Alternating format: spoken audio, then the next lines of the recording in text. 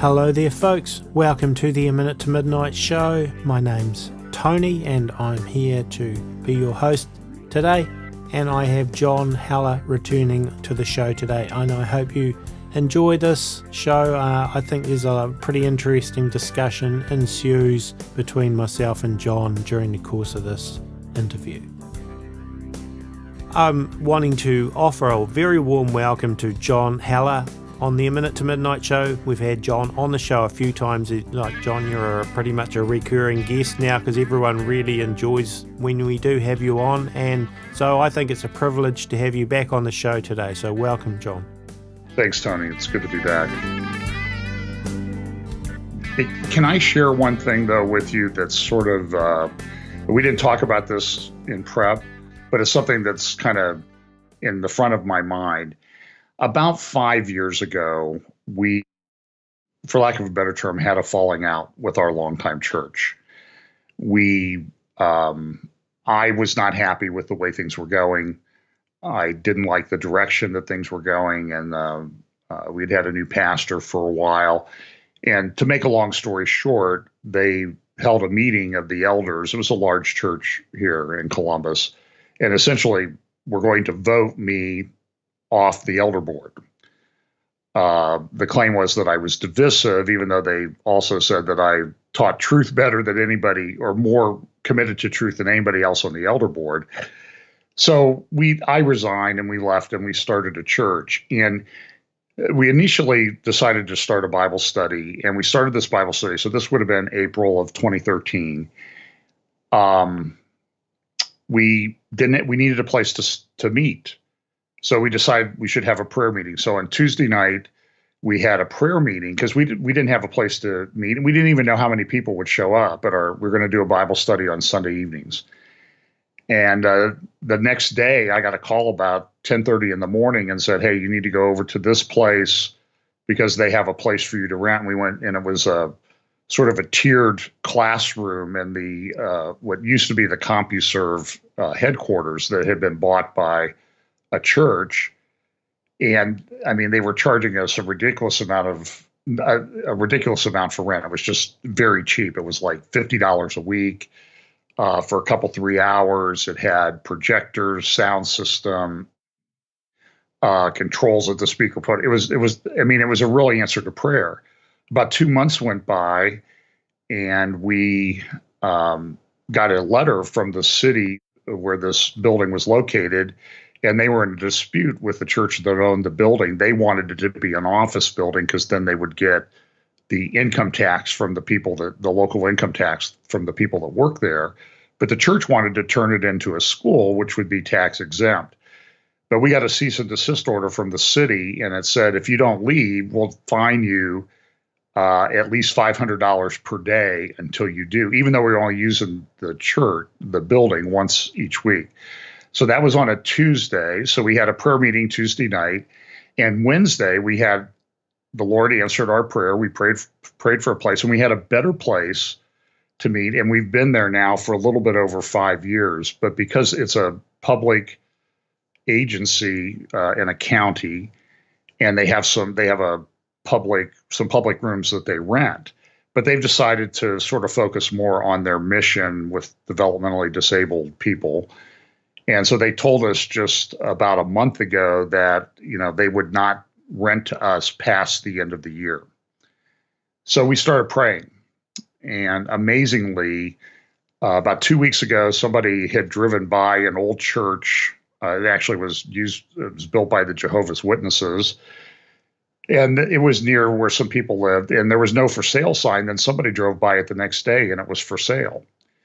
So we went over and saw the building last Monday, made an offer contingent on our congregation approving it, and we had a unanimous vote to approve the purchase of the building yesterday. And so the Lord has really done just an amazing thing in providing us this building. But one of the things that we were insistent on when we started the church was that we would never go into debt for a building. Well, as we looked at buildings around town, to get a building of any size or configuration was going to cost us anywhere from $1.1 to $1.5 million. This building is a few miles out into the country, but it's near where a lot of our people live that come to church.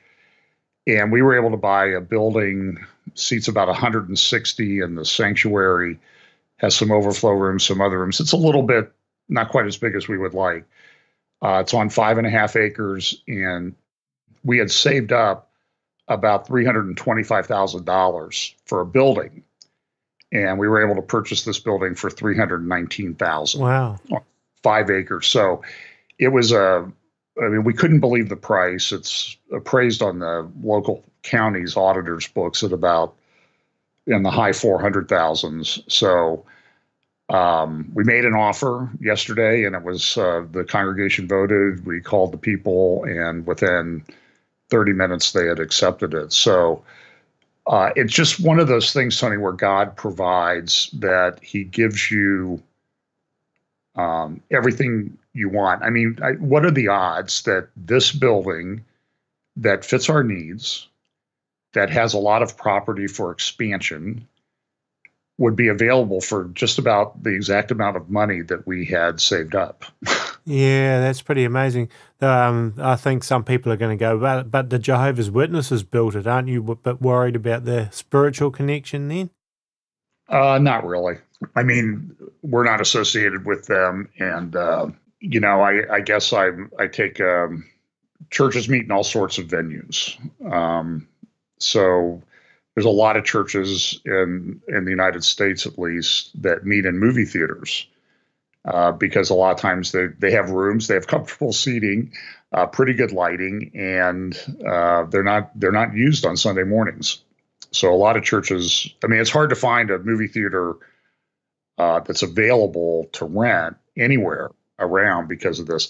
So there's been some people that have expressed some concerns about that. I'm sure that to some people that know the building and the location, that its prior start use as a building by the Watchtower Society might be an issue. But then on the other hand, maybe some people might accidentally wander in there thinking that they're coming to a Kingdom Hall, and they end up they'll hear the gospel and the truth. So and put some good prayer into it, I suppose, into cleansing it. And we will be praying for God's protection and everything on the building. So we considered that, and but it was, to me, it was an amazing story of how God can provide. Yeah. Your needs, even, and this has been ever since we started this little church.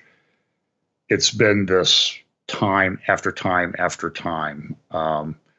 Every time we have a need, God provides, and it's usually exactly what we need, or it's better than what we need, and it's always within the constraints of our budget, and keeping and sort of honoring our desire not to borrow any money. So yeah, that's good. So anyway, I kind of diverged off of the plan there, but I just thought I would share that because in our view, it's a miracle. Yeah, that sounds very good. And well, I'm going to put you on the spot slightly now, since we were on that subject. What do you think of churches that would rent out or hire out Masonic lodges and Masonic-owned halls for having their services? Do you think that's acceptable, or would you go no way? I think that's probably not acceptable. If that's the current use of the building, the primary use of the building, I would not use it. Now, if, for example, one of the buildings we were looking at, a congregation wanted to move and expand, and I believe it was a lodge of some kind, but I'm not sure if it was Knights of Columbus or I don't know if it was a Masonic lodge or not. To be honest with you, I don't know. But they've been using it for a number of years. And so I think when you move away from when the current major use of the building is something like that, then I have some issues with that. I guess where I would be more concerned, Tony, right now is not so much that we bought a building that had been used as that and now is going to be dedicated solely to the Lord. Yeah. But I think your article or video or something that I saw you put up last week with the bringing into the church of occult symbols and Masonic symbols and pyramids and all of these things is, I think it's more troubling than, owning a building that used to be used by somebody that you would not associate with. But, well, it's interesting that you say that, because the reason I asked you that is because I've sort of since found out that I believe the person that sort of designed a lot of that symbolism that to be in that Arise conference was Russell Evans from Planet Shakers. And apparently Planet Shakers for the first 10 years actually held their services in a Masonic lodge in Melbourne, what they rented weekly for their Sunday services. And then I'm kind of going, well, I'm wondering, is there more of a connection than just hiring out the building? And I don't know. I probably will look into it a bit more. But also I noticed on one of the pictures that I posted in that video, well, I didn't notice it. Some people have gone, hey, have you seen this? And it was like, there's a definite 33 on the sleeve of one of the persons standing in the picture, and you can't see who that person actually is. All you can see is their arm, really, but there's a 33 on there. And so it's just like, is this coincidence, or is this planning? Is the person wearing the 33 knowing what they're doing, or did someone who designed the media and took the photography knew exactly what was happening? It's just either it's bizarre coincidences or it's planned. So anyway, that's the reason why I happened to ask you that, because it definitely concerns me. And I was once a part of that church, the Arise Church, that held that conference, with however many thousand people there. And I was completely shocked at that symbolism when I saw it on their Facebook page. Wow. Sometimes I think it may be that they were in that environment for so long that they sort of lost the ability to discern. So sometimes I wonder, I see this happening in many, many churches. There's a great apologist that I've gotten to know a little bit and spend some time with, a guy named Ed Decker. And Ed has written a number of books about Mormonism. He was in the Mormon church. I hate to use the term church, but he was a Mormon, and he's written a lot of things. And we were out in he lives out in the Palm Springs area, and we were on our way to dinner one night, and we drove past this huge church, one of these mega churches.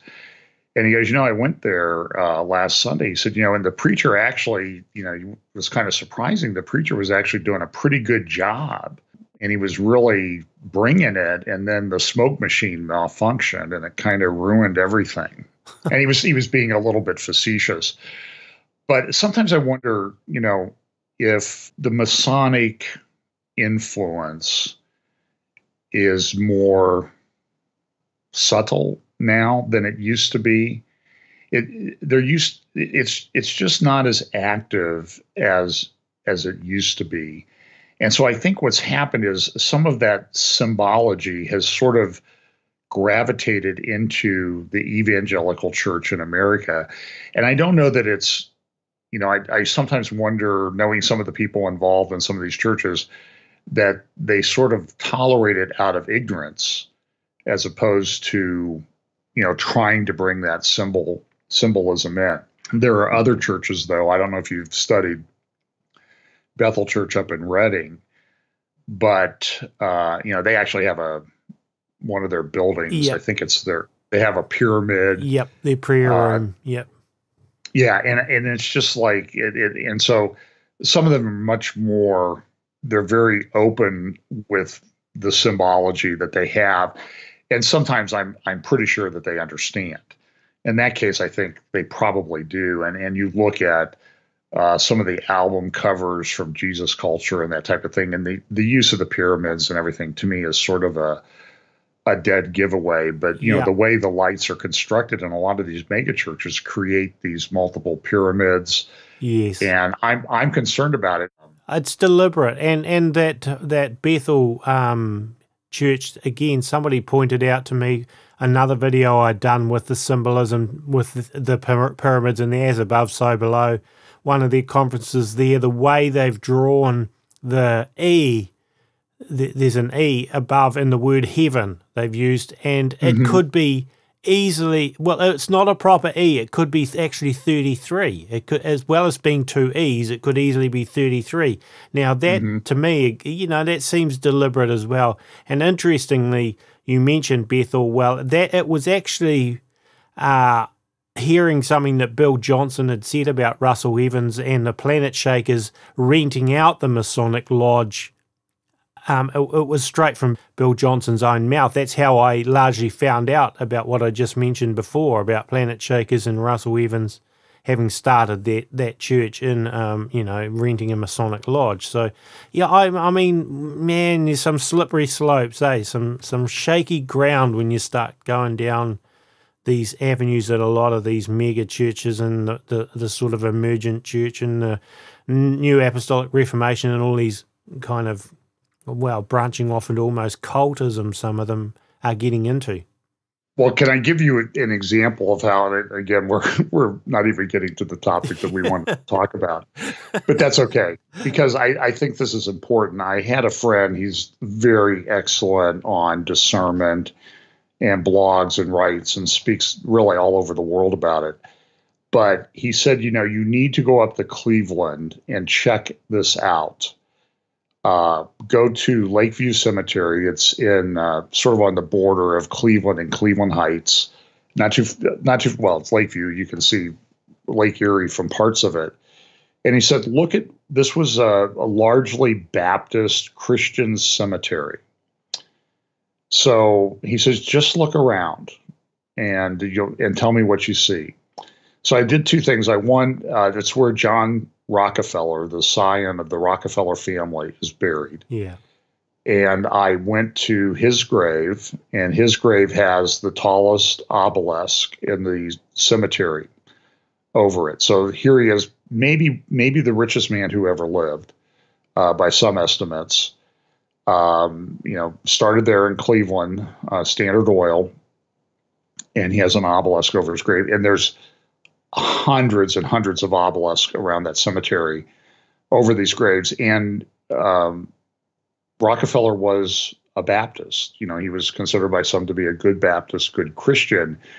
But the occult symbolism that is associated with him is amazing. But then just up the hill, even more troubling, is the largest mausoleum of any former president of the United States is located in that cemetery. Now, I know I grew up about 50 miles away down in Canton, Ohio, and in Canton, there was another, I can't remember if it was Episcopalian or Presbyterian president, a man who became president from Canton, Ohio, named William McKinley. He was assassinated in 1901 and was succeeded by Teddy Roosevelt.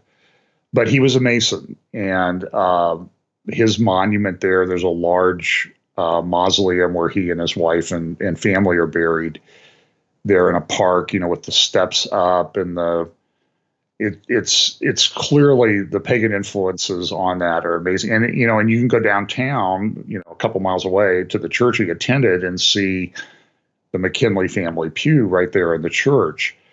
But back to Lakeview Cemetery in Cleveland, this mausoleum is the largest mausoleum by the president who served, I think, the second shortest amount of days in office, James Garfield. He was in a denomination that I think has eventually morphed into what's known as the Disciples of Christ. But he was a minister and a lawyer. And he's buried there, and it's this giant circular building with a cone at the top. Yeah, you know, yes, goes up to I've a peak. seen it. I think I've got pictures of these things. I'll drop them in the video underneath this. So if and people want to see, yeah. And actually, if you go down into the area, there's a room that you can. It's sort of open concrete area And then in there is the coffins of Garfield and his wife. His is draped with a flag of the United States. But there's like a glass case, and in the corner of the glass case, you got to kind of bend your head around and look at it, is the actual architectural renderings of the mausoleum. And what essentially this is the core of a pyramid. Yeah. Yeah. And it's clear the Masonic influence is there. And then in the floor in the tiles of the floor. And Garfield died was assassinated, I think, in 1881. He only served about 9 months in office. He was assassinated he sort of lingered for about 7 months after he was shot. And there are swastikas actually in the tile floor of this thing. So I don't know if you knew that or not. Yes, I did. I've got pictures of it, and I'll put them in if people want to see it. So yeah. So it's kind of an interesting. It's one of these things that is largely ignored part of American history. And yet it's a huge part of American history. And I haven't got it in front of me, but again, I'll find it and I'll put it in the video. The quote from Freemason Manly P. Hall talking about that the Founding Fathers must have been mystery school adherents to basically have designed the Great Seal of the United States. And that's coming from a historian of Freemasonry who was a 33rd degree Freemason. So it's not by chance that all of these things happen. And I know a lot of people sort of talk about the Constitution and, and almost enshrine it in some ways, and about the Founding Fathers and stuff. But there was definitely a mixture of influence in the founding of America right from the word go, and Francis Bacon's New Atlantis vision and all of that sort of thing. So it's, very much a mixed history. But we were going to talk about the Middle East, and we were also going to talk about some America stuff to do with America, but I think it's probably pertinent to go to the American stuff first now, since we've been on that. What do you actually see happening in the United States at the moment? Because I just see this enormous division, and even amongst Christians, without getting into the pro or anti-Trump debate or whatever, which I don't want to go there, but I've just seen a nastiness emerging from both sides. The people that support Donald Trump come out, swinging if anyone attacks him, and the people on the left that hate Donald Trump are absolutely beside themselves with unbelievable, hatred. But I'm seeing even amongst Christians, you can't discuss this subject without it getting to becoming hugely controversial, and it's like something's awfully wrong. I think, in what's going on. And I think, man, imagine what it would be like if you have a civil war. If Christians are at each other's throats, even over the whole thing at the moment, what would it be like in that situation? Well, listen, there's a Jewish radio talk show guy that I listen to. He's a practicing Jew. His name's Dennis Prager. He's a very good thinker. He's conservative. He's just actually released the first book that he wrote on the Torah. His channel, by the way, that he set up on YouTube is called Prager University. His theme is "Give us 5 minutes and we'll give you a semester." And so they put up these 5-minute videos, and I think it's the most viewed non-commercial YouTube channel in the world. I mean, somewhere around between 500 million and 1 billion views last year alone. They put a video up, and by the next day, they're usually at 1.5 to 2 million views. We should all have those numbers. And they've been put on the restricted list many times by Google, that owns YouTube, because they say it's adult content, and it'll be a video about slavery. How America sort of got rid of slavery and that type of thing. So Prager says, and I think I agree with him, that we really are already in a civil war in America. It's just a non-physical violence civil war. We haven't started the actual fighting in the streets and that sort of thing. And this is what I personally see. This is American discourse in politics and cultural values has changed dramatically.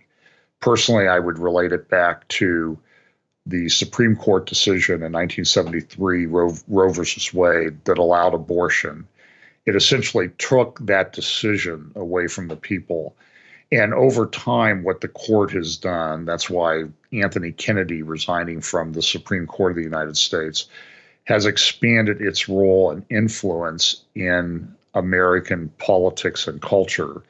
It has taken things that we used to fight about in legislatures and local legislative bodies, city councils, and that type of thing, and has sort of like, well, we're the Supreme Court and we're going to make the supreme law of the land.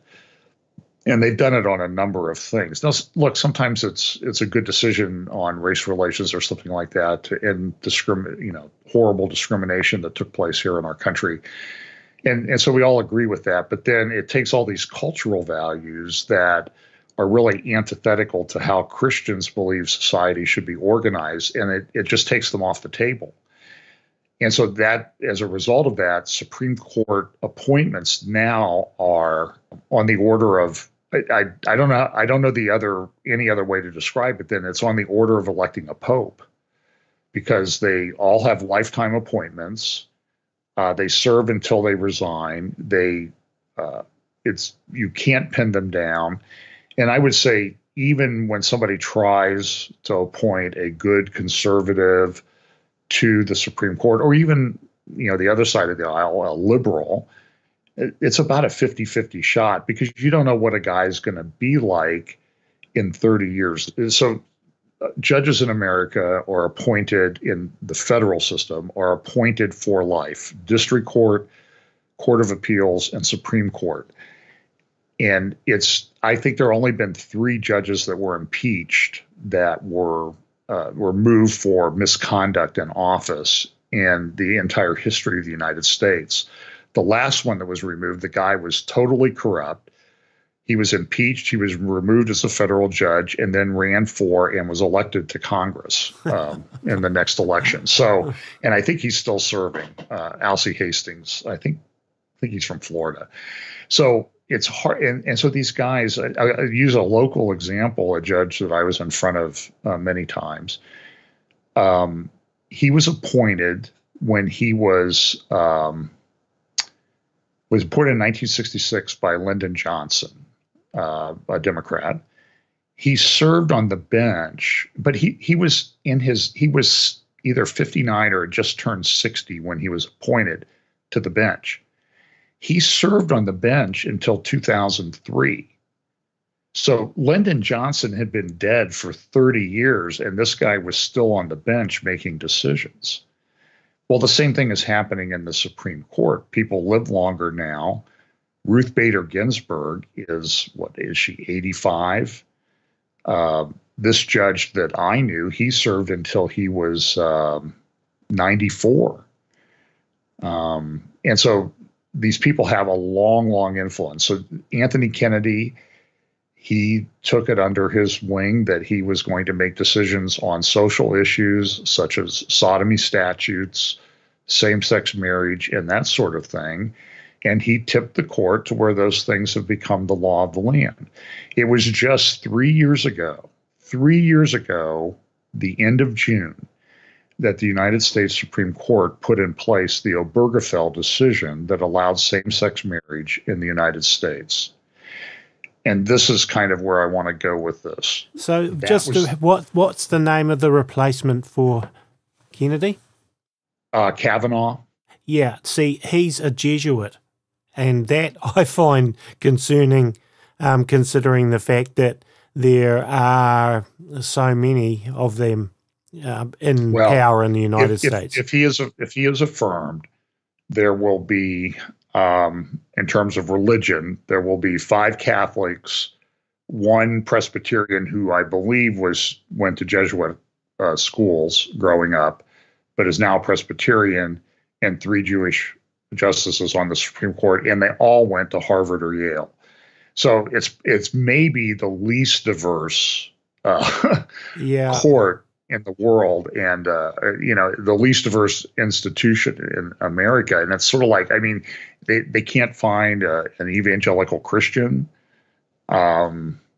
It's a very strange situation. Well, but, when you look at how the Jesuits have taken over the Vatican with Pope Francis and so on, and once upon a time they were actually outlawed by the Catholic Church, and yet now they control the Catholic Church, and then you've got them moving in more and more, it seems, into positions like that in the United States.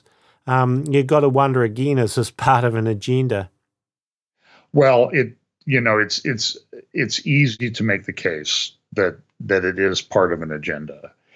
It may just be a deterioration of true biblical values. I think, of course, there's no doubt that that's going on. You mentioned earlier that the United States grew up. It was this mixture. There were some people that were Christian. Some were not so strong Christians, but some were kind of a mix of Christianity and Freemasonry, and they all had influence. And this is what one of the things that the Lord warns us about in Revelation chapter 3 is the church at Laodicea, which I sort of hold to the view that the 7 churches of Revelation also represent 7 pretty much continuous developing eras of church history. Yeah.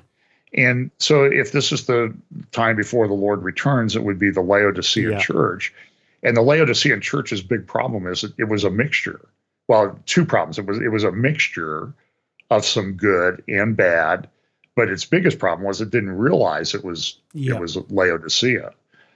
And if you analyze actually the word Laodicea, it really, the meaning of it is it's essentially the church of everyone's opinion. And boy, is that not a picture of the way things are going right now. Yeah. And social media, as much as I like social media, I like communicating with my friends on Facebook and Twitter and elsewhere, it's an incredibly divisive thing. I mean, the ultimate insult today is to unfriend someone and block them on Facebook. Yeah. And a lot of times, I mean, I even see it among church people that there will be discussions about, I'll use the one that always seems to come up every day almost, is the timing of the rapture. And, there are different views. And boy, if you don't hold my particular view, the insults start flying. And it's done by all the different views of people who hold other views. Yeah. But that's sort of a small microcosm of what's going on in our culture. I can just tell you, Tony, I'm nearing the end of my legal career because of my age. And in many respects, I'm glad, because I don't know, as a evangelical Christian who is conservative politically, that I would be able to survive very long going into the future. It's almost like the left and other people have this sort of the new Pharisees. They look for everything. That manifests itself in all kinds of different things in our society and culture. So 3 years ago, we had the Supreme Court in the Obergefell decision say same-sex marriage is the law of the land. I remember Obama coming out and speaking like, now let's, some of your friends, they might be conservative and Christian, and we just got to get them to change. We got to get them to change their morality. And then, of course, Hillary Clinton, there was the famous quote of hers that long-held moral beliefs need to be changed. Yep. I mean, I played that over and over in my weekly updates to remind people this is really what she wants. Well, now here we are 3 years down the road, and we have the rise of this transgender agenda, and people are losing their jobs. The University of Minnesota has just come out with new guidelines that you have to refer to people by their chosen pronoun, ze, they, whatever it is. saw the other day people saying we shouldn't call them a boy baby or girl baby. They should be called babies. Because it's insane. It's insanity. Yeah. And as I've heard Dennis Prager point out on his show a number of times, the culture has gone completely stark raving mad because the homosexual community will say sexual orientation is fixed. You can't change it.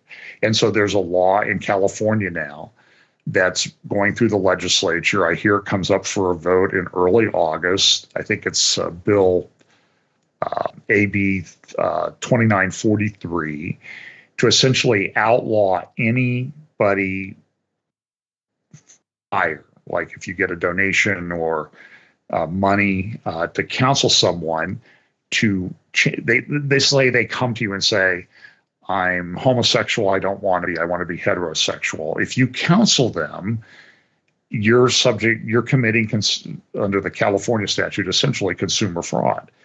And there's a lot of concern. I think it's a valid concern that will eventually lead to things like the Bible could be banned, or certain Christian books could be banned because they say that people can be, just quoting from the books of Corinthians, you can be transformed. Such were some of you, but now you are transformed. You're not that anymore. In the University of Minnesota, if you don't use under the new guidelines, if you don't use the proper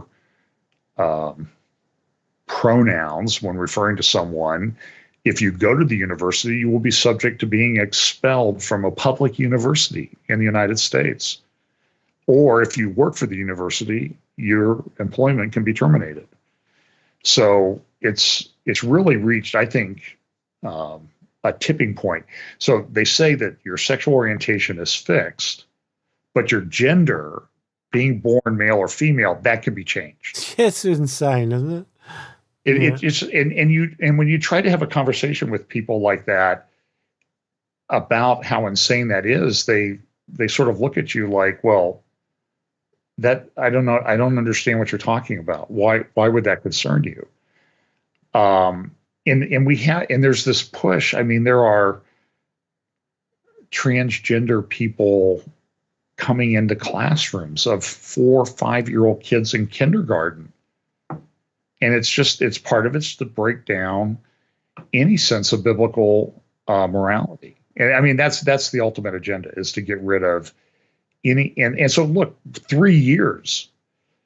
And listen, when Obergefell came out, I stood up and I said, I don't know where this is going to end, but this is not the end. This is a much bigger agenda. And I don't want to call myself a prophet, but 3 years later, it sure looks like I was right. And it's everywhere you turn.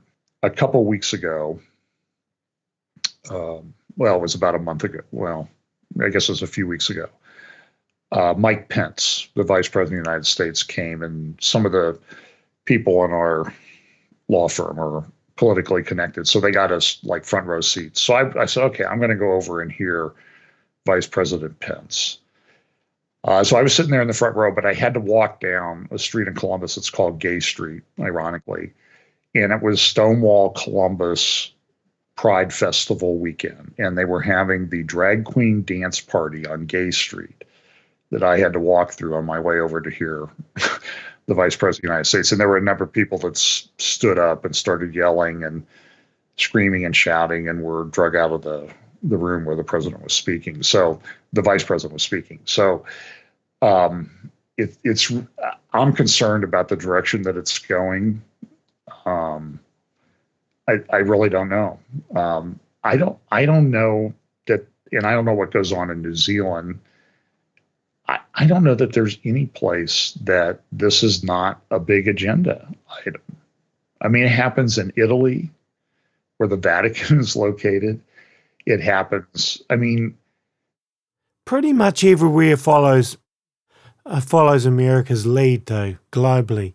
Really, I think that's what happens. But yesterday, I'll give you an example. Yesterday was Tish B'Av on the Jewish calendar, which is the day that they get together and they mourn. They remember the destruction. I mean, there are a lot of things in Jewish history that happened on Tish B'Av. There was the report of the spies when they were had left Egypt in the wilderness, that happened on Tish B'Av.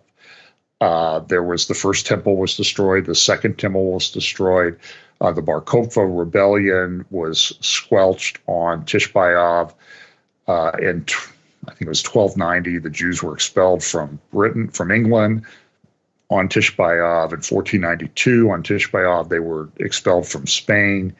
So it's a day of mourning in Jewish history. But the other event, so there were all these Jews, religious Jews, at the Western Wall, and they were singing. They were actually singing a song about looking for the Messiah, interestingly enough. It's very beautiful, very moving, and we can argue about whether that's good or bad. What are they looking for? Some of those people will come to faith in the true Messiah. We know that. Some will follow a false one, though. We have to acknowledge that. But the other thing going on in Tel Aviv and Jerusalem was a gay pride strike, because there was a law or regulation put in place in Israel that said that same-sex couples can't use a surrogate to have a baby. I think that's what the legislation or regulation was. And so they were protesting that. They went on a national strike. Sunday is the first day of the work week in Israel. And they were blocking streets and protesting in Tel Aviv and Jerusalem and elsewhere in Israel. And so you have this incredible divide that it's just happening everywhere.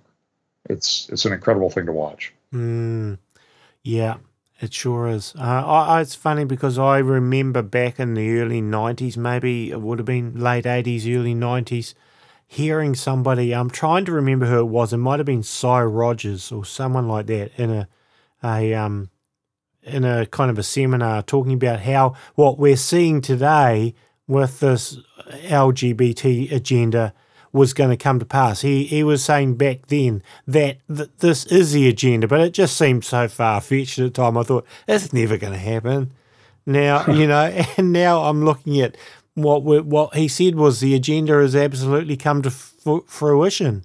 It started off in New Zealand with a civil union bill back in the, I can't remember what year it was, where the gays were allowed a civil union bill, not marriage, and it was sort of that was going to be the end of it. But of course it wasn't, because that was always step one for where we are at now. But at that time it just seemed so far-fetched because people didn't embrace it. The average New Zealander really didn't like it. But it kind of it's sort of reaching. Yeah, it's reaching an insanity point, though. I was reading an article just this morning about the LGBTQ and then plus and a bunch of other letters that they seem to keep adding these others, intersectional and all this others.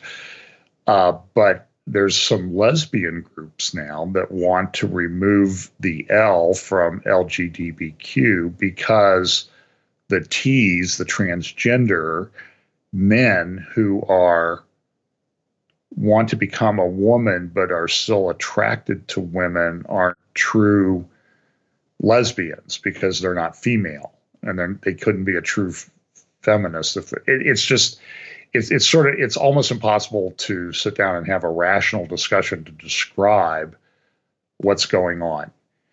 But what's clear as to what's going on is that society, culture, government, and I'm 64, so I've been around a little while, it's more divided than I ever remember it being. It's really reached, I think we're at a very serious tipping point, particularly in America. I don't know the direction that it's going, but it's hard to talk about. Somebody was criticizing me because I used the word, I was describing the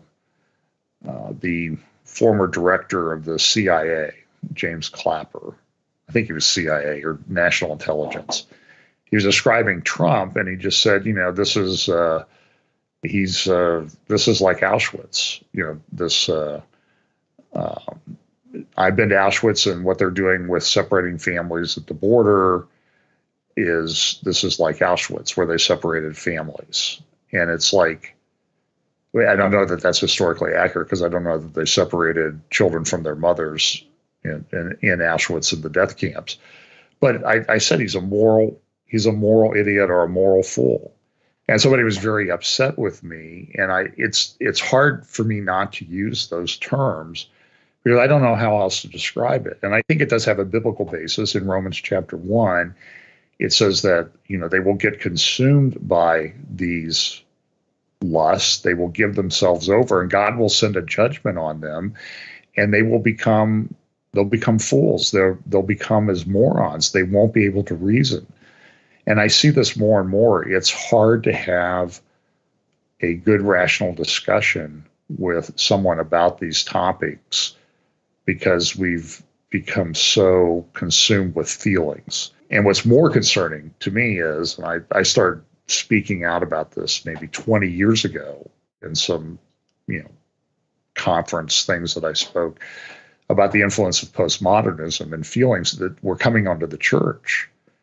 And looks what's happened. Look, we used to talk about the emerging church a lot in discernment type ministries and Bible prophecy oriented ministries. You don't talk about the emerging church much anymore. It's just not discussed in those terms. Now, maybe people got tired of it. I think the more troubling aspect of it is that the emerging church actually won. They became more influential in the churches than we could even hope to imagine. And this is prophetic. This is part of what Jesus described, and what Paul described as the great falling away that would occur before the day of the Lord. Now, I think it still has a little bit of a ways to go, but I've likened it to this. Get a big trash can and start filling it with apostasy. Let's say filling it with water, and the water is the apostasy. At some point, it overflows and it causes a flood. And we're getting pretty close to that can being full, I'm afraid. Yep. But it's what the Lord said to expect.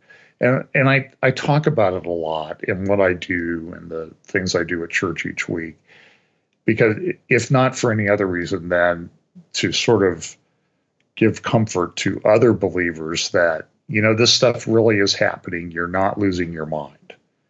They are, you're not, but this is just the way that it's supposed to go, unfortunately.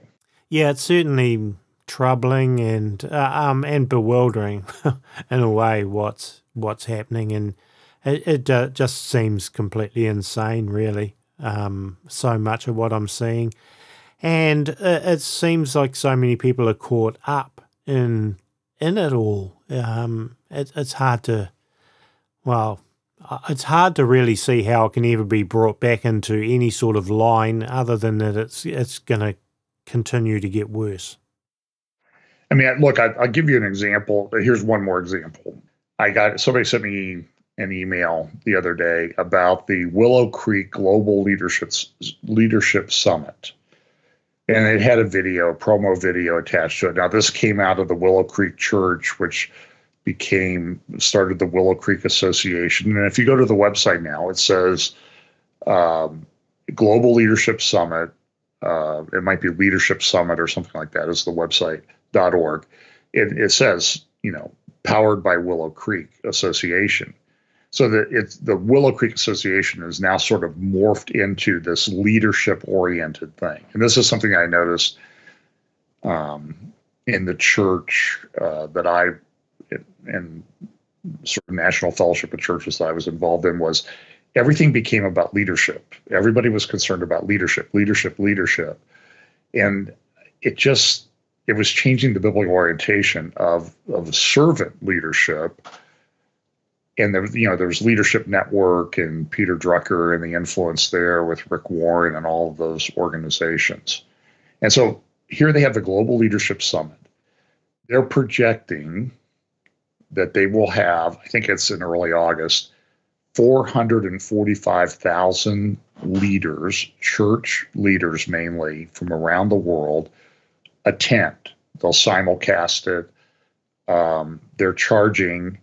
Now, I understand that some of a lot of those several 100,000 may be foreign people that are being underwritten by the fees paid by the American attenders, but it's $209 each. You can get a group rate, get it down to about $170, I think, if you have 15 people from your organization attend. But it's a lot of secular business leaders and that type of things. It's not really even what I would call a church thing, but it grows out of the Willow Creek Association, which is Willow Creek Church. And I personally don't see any distinction between those organizations. It's the different wings of the same bird, if you will. It's like a lot of, to me, it's almost corporations masquerading and calling themselves churches, but really what they are is just like corporations. Well, I've seen the influence. I ran into somebody that knew someone. I took the afternoon off. I was in a different city, and I don't really want to say it. And I'm going to stop. There's a golf course here, and I want to play this. I've never played this golf course. So I started talking to the guy. It was a holiday, and it was just a Monday. And he had his 12-year-old son with him. And I'm like, why aren't you in school? He goes, well, it's, Fair Day. They lived in an agricultural community. And I knew immediately then that the guy, I could tell that he attended a church, and I knew which church it was. And so I asked him, and this church had become part of the Willow Creek Association. And I knew a little bit about the church. I, knew a lot of people there. And I was concerned about that association. And I asked him, I said, so what are your sermons about? And he said, there are 5 ways to be a better husband and 5 ways to be better person in your business and that sort of thing. And I said, are there ever any sermons about Bible prophecy subjects or anything like that? And he goes, no, not really. We don't usually get into that stuff. Now, it unfortunately confirmed what I was afraid of. So I actually went to the church website and found that they were in the middle of a sermon series. And it was called, I hesitate to, because I love a lot of the people there. But the sermon series was Real Life Lessons from Superheroes. Week 1, Superman. Week 2, Spider-Man. Week 3, Batman. Yeah. I'm not kidding you. Oh, man. Yeah. That does sums it up. This is what you would consider to be a fairly conservative evangelical church. Now, this was probably about 5 years ago that this happened.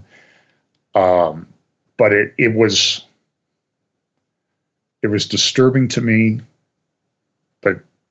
and probably more disturbing because it was not surprising because I could see that one coming. And so I don't want to sound like a Pharisee or anything like that, but I've been around for a while and I've paid attention. My father was a pastor, and I can take you and show you talks and sermons and notes that he had. Where back in the 60s, when I was, in my middle school and high school years, he was talking about these things. So it's always been something that's been on my radar. And I often wonder, like, if my dad was still alive, what I think his head would explode. I just don't know how else to say it. He would not believe what I'm seeing. Yeah, that's probably true. Well, we haven't even gotten to talk about the Middle East. We might have to come back and talk about that in another day, John, because our time has pretty much come running out very quickly. Yeah, well, I think maybe the Lord led this thing to go in a different direction. The world's in turmoil. Yeah. Let me just say, maybe if you want me to try to wrap it up, is this. We need to remember that what we see going on in society, in culture, in values, in church, in politics, is a physical manifestation of a bigger spiritual battle that's going on and raging in the heavenlies. You know, we know the story in Daniel chapter 10, where Daniel fasted and prayed. And he prayed for 21 days, and he finally received the answer from the Lord through an angel. And the angel said, I was dispatched, Daniel, the day you started praying. But I was met with resistance by the prince of Persia. And until I got help, I wasn't able to get through. And Paul tells us in the New Testament that we wrestle not against flesh and blood, but against principalities and powers. And so we need to understand that whatever we're seeing going on in our immediate life and world and life is really a reflection of what I think is a great war that's raging in the heavenlies, and that war is ramping up.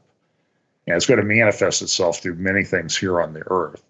So we need to be, while it's distressing to live through, we also need to be encouraged that we know the ultimate outcome, that Jesus wins and Jesus reigns, and that's what I'm looking for. That's what I'm hoping for.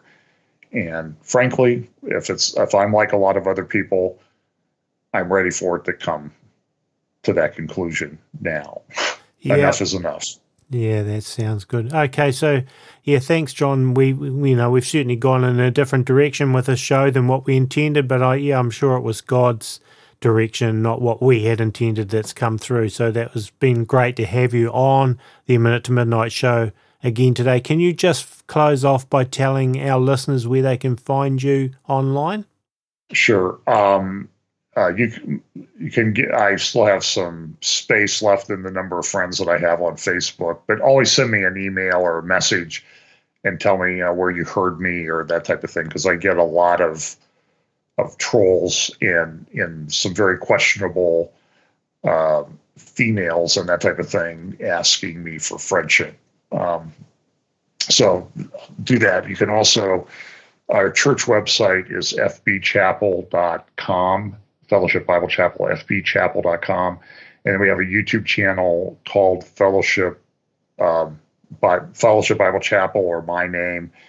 That should get you to our YouTube channel. We put up all of our sermons, little conferences that we have, my prophecy update, all put up there for free each week. And I know that there are other places that there's some podcasts that strip out the audio from my prophecy update. Rapture Ready Radio puts my stuff up each week too. So just look for my name, Google my name, and it should be out there. Awesome. Well, thank you for being on the show again today, John. And we'll have to come back in a short space of time, perhaps, and do the Middle East stuff another day. I'm pretty confident, Tony, that if we delay talking about the Middle East for a few weeks, even, it's still going to be in a great state of turmoil. Yeah, I'm not a prophet, but I'm pretty sure that's a fairly safe prediction. So yeah. Syria is still going to be there. Yeah. Well, thank you, John. Thanks, Tony. God bless. God bless you too. Folks, it would be great if you could click the like button for this video and also share it, and subscribe to our YouTube channel if you haven't already done so. And visit our website, aminutemidnight.com, where you'll find all our shows. And we also have them on iTunes as well. For those that like to just listen to the podcast rather than watching the video, you can catch us there. All the music written, played and recorded for the show is done by me. And you can find some free music, which you can download at aminutemidnight.com as well.